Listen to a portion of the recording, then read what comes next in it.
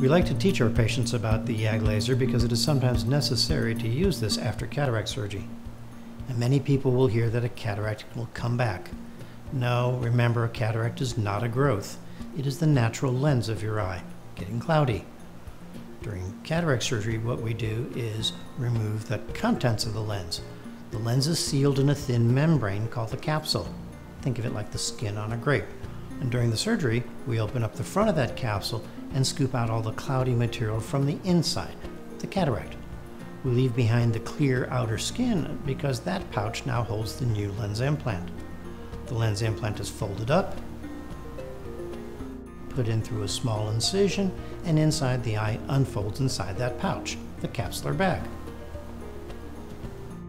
So now your vision's good. You've got a clean lens, a clean capsule, and you can see well.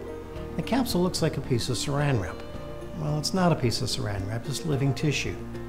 If you put up one layer of saran wrap, you can see through it fine. Put up 2 layers, fine. Put up 3 layers. But you see where I'm going. As the capsule becomes thickened, it starts to get hazy.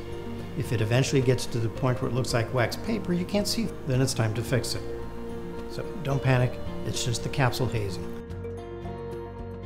We use the laser to open up a window in the center of the capsule, getting it out of the line of sight and allowing you to see better. The edge of the capsule still holds the lens implant. That's not going anywhere. And remember, it's not the implant that's getting cloudy, it's the capsule.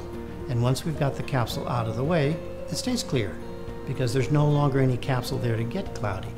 So just as cataract surgery is done only once, the laser only needs to be done once, but it's pretty common. We like to teach people about the YAG laser so that if they do notice their vision getting cloudy, they're not worried about it, they just come and tell us about it.